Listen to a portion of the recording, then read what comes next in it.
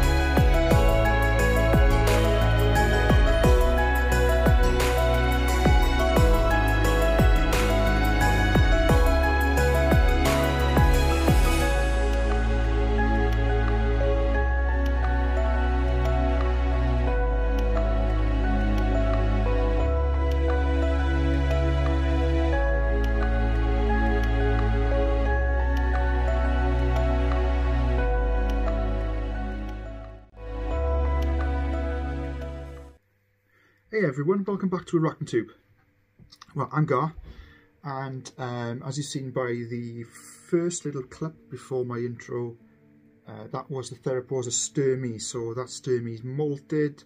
I left it a couple of weeks now, fed it for the first time, so that's his first feed. Amazing, isn't it, how these guys, right, so it's about this big at the moment, how these guys will become those formidable beasts that they actually are. You know, and if you want to see some more sturmy, there's plenty more on the channel. Just go down to the playlists, and there is a Tarantula playlist there, so that's where you can find some of those. I want to show you, and it's going to be a shout out to you as well, guys, because I'm going to need some help. I found that if you follow my social media, you'll see I posted a photo earlier on today about cyriopagopus minax. And I went to have a look. Now, I was waiting for her to molt before rehousing her, right, because she stopped eating now. She's finally molted, probably about a week, 2 weeks, maybe a little bit more than that ago. So I offered her some food, she's taken it, so that means, right, I'm happy in actually, when she's finished eating, obviously, remove her so I can redo her enclosure, and that's what we'll do today. So this is the enclosure I've chosen for the Minax's forever home. It's a large glass custom aquaria one. So I'll be just literally, right, there's no building of an enclosure, is there, for something like a Minax, just because it's going to be as much mud as I can fit into that. So it's just going to be a huge glass jar full of mud. Hopefully we'll be able to see some kind of burrow being constructed all down the side of it. But yeah, so I'll fill this with mud. I'm not going to bother showing you that because I'm sure you can all fill the tub with mud. No worries. Okay, and voila! Okay, so like I said, huge amount of mud. That's about between 12 and 13 inches. And then on the top I've constructed a burrow there, started one off, and I put a ton of leaf litter on top right now, because cyriopagopus in the wild will incorporate an absolutely shit ton of leaf litter into their burrow construction. So the entrance to the burrow will be like camouflaged and structured with leaves and all kinds of things that are on the floor, so that should look pretty cool.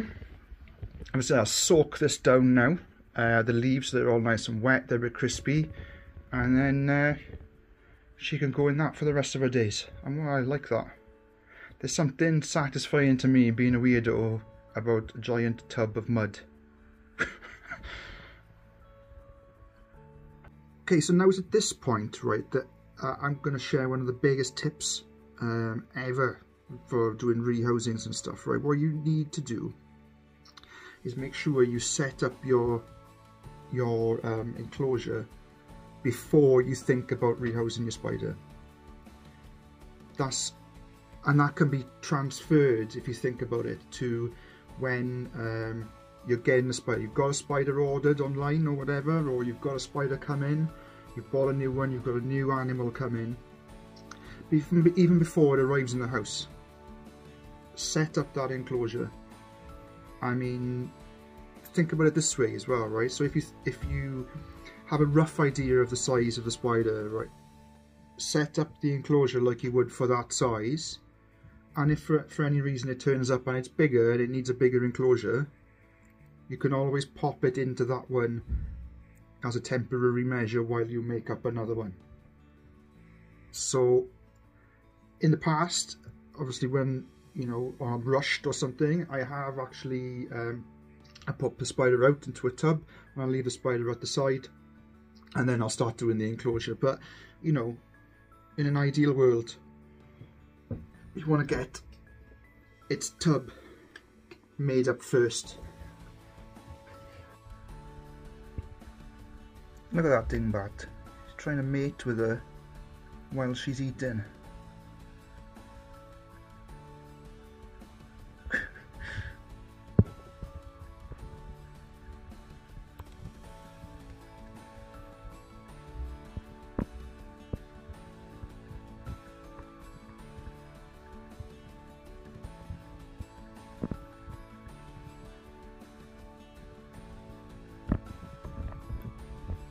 A gob full of tubby roach, and he's like, come on, come on. She's like, I'm not into it. Oh, he's going under.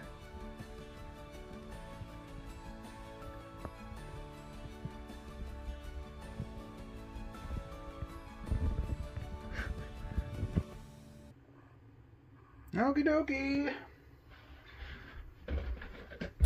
So I would So I would massively suggest a pair of tongs, and I would massively suggest as well an enormous catch cup.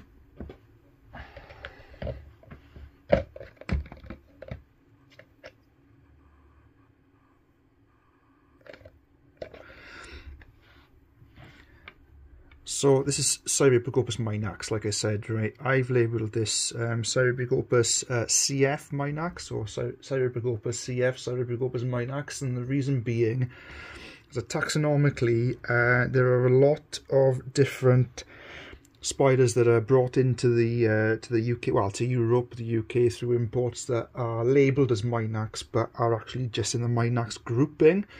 And there's a few different ones. So you've got that, like, you know, minax big black, and there's lots of different minaxes, and it's important really that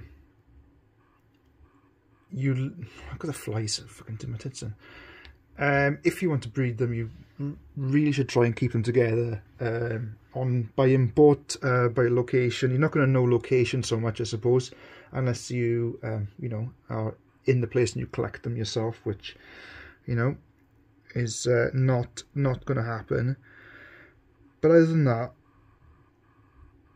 like, this is a 2020 Spider Shop import, so she's molted now and I'm looking for a male. That's kind of like the shout out I wanted to make at the start of the video. If you've got any offspring, so mature males that have come from one of the imports of the Spider Shop in 2020, I know it's asking a lot, but that would be preferable to me. I will buy it, no problem at all. I'll do a 50-50. Shit, I'll give you gold teeth, a rusty trombone, anything. No worries, let's get it done anyway. Well,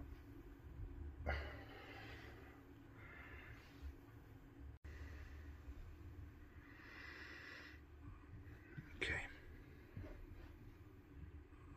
I'm going to use, right, like normal people would use that side of the tongs. Now I don't want to poke or pull her or catch her or anything like that, so let's use the flat paddle bit of the tongs in the back. I've got a feeling she's going to go absolutely tits. Oh, she's still eating. So that's alright. Oh, she is stunning, man. Absolutely stunning. threw a tiny little threat pose at me, the tiniest threat pose ever. That is... Have you seen these go nuts? These go tits. Absolutely bonkers, right? But that is really, really tidy. So I should just be able to... Nah.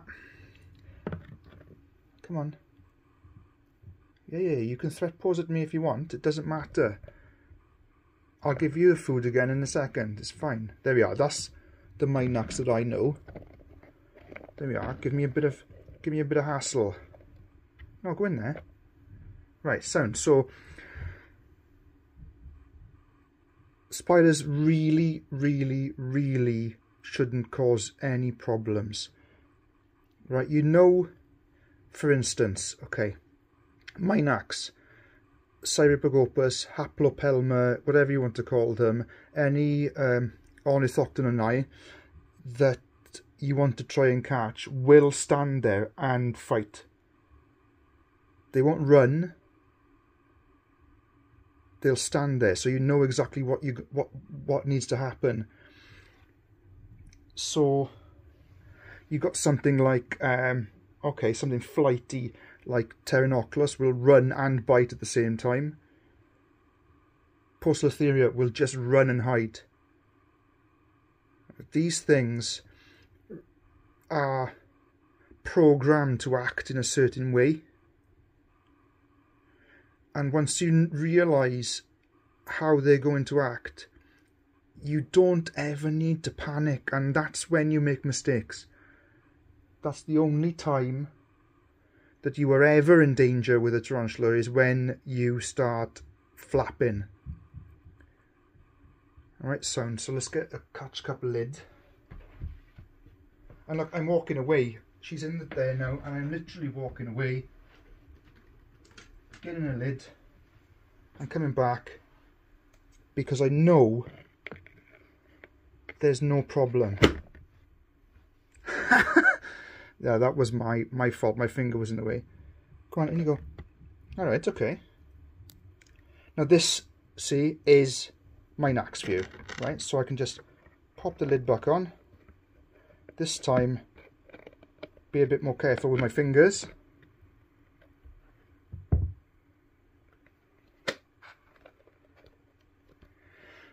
But that's absolute, that's irony, isn't it?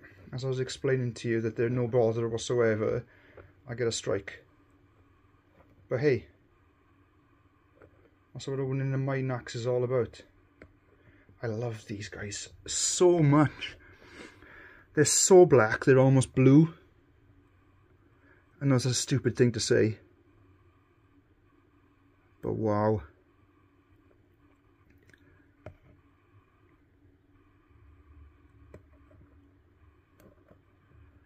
Now, normally I would probably have the camera and you know, have the spider out and about, but I really don't want to mess around with a minax running around the house. So yeah.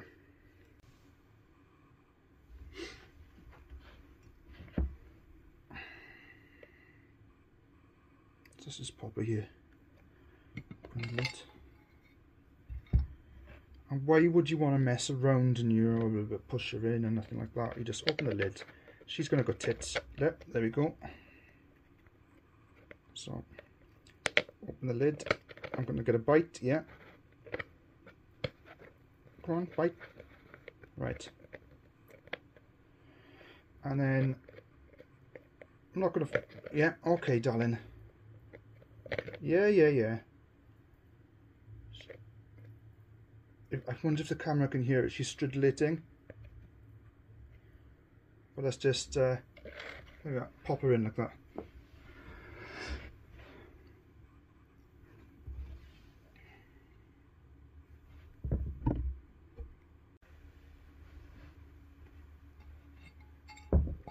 So I've got my lid ready.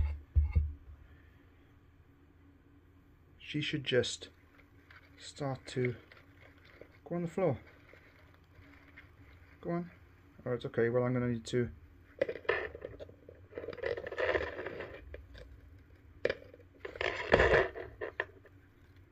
It's okay. Yeah, right.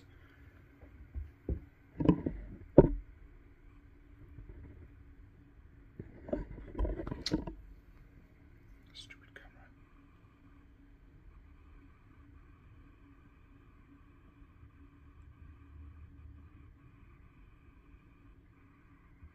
I know you can't see now, but somewhere in the middle there, I have made a burrow for her.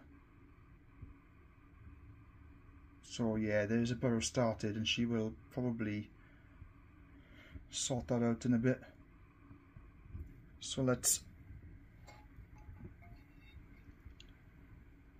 pop the lid on. And it's a nice heavy lid as well, because they are a strong spider and they will push most lids off, but it's got a nice jam in there. So I leave this overnight now. Okay, now all my spiders, every single one of them, even if they are a fossorial spider, so an obligate burrower, so they, you know, even if they're right down in here, they'll have a water bowl in it.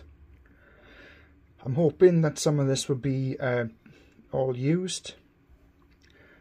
I will check in, and as I say, tomorrow, probably, maybe the day after, and pop the water bowl in and leave it there. And it's probably web up all over it and doesn't even use it, but it's there. Okay, so while we're here, there's a food bolus there, but we're not interested in the food bolus. What we're interested in is this malt. Look, she's wrapped that up. Really wrapped it up.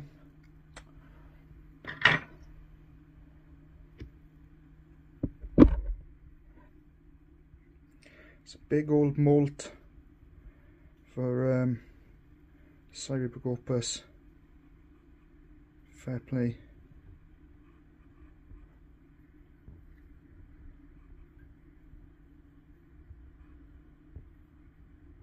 Yep, so thank you for watching, guys. I've been feeling the love recently, which is awesome. Had a really long spell of videos doing like 50 views, which was fine. I don't do it. I like the spiders, don't get me wrong. But then when you do a few, you know, with a couple of thousand, then you do another couple with the 500s, and that's what I like to see. You make me happy. So cheers. Thank you, like, subscribe, all that good shit. Remember, there is a channel membership, and they get you know, WhatsApp groups, so you can speak to me, and you know, I've done some members videos and that shit, and you get like wristbands and all that good bollocks. But until next time, stay safe.